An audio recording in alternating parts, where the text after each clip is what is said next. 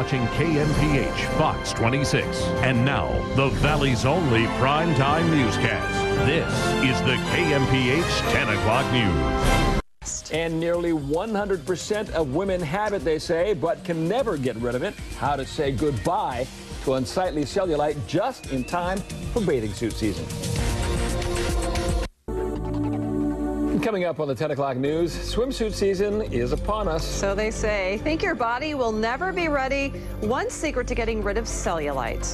Still ahead, battling cellulite. Doctors explain what's causing that cottage cheese effect on the thighs.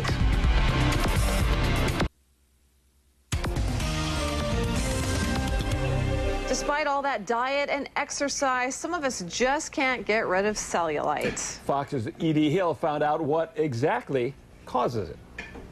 Dimply, lumpy, and it looks like cottage cheese. More than 85% of women have cellulite, which can start after puberty. And the majority of women have no idea how they got it. And I've done a lot of things to try to avoid or prevent it from progressing. No matter how much exercise I get and how well I take care of myself, I still have cellulite. So I want you to know that this is what cellulite is, and it looks like this kind of lumpy and bumpy, like an orange peel. It occurs mostly in females, more than in males, and it's because women have estrogen and progesterone and the X chromosome. Dr. Jan Trokel explains that it's the male connective tissue, which holds fat, muscle, and skin together, that helps create cellulite. In a man, they're more like crisscrossed, and in a female, they're more horizontal, parallel like this. So what does that mean?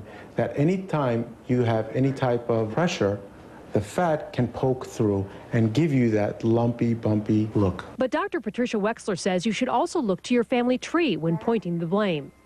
There's heredity, where you see grandmother, mother, and child, but there's also a vascular component, there's an inflammatory component in the skin, so there's no one cause of cellulite. These top docs agree that there's more than one reason for this unsightly problem, and some culprits can actually increase your chances for dimply thighs. So I think, for example, like a sedentary lifestyle, smoking is a really big one, poor diet and nutrition, poor circulation, all of these compound and just exacerbate the problem. And size doesn't matter either.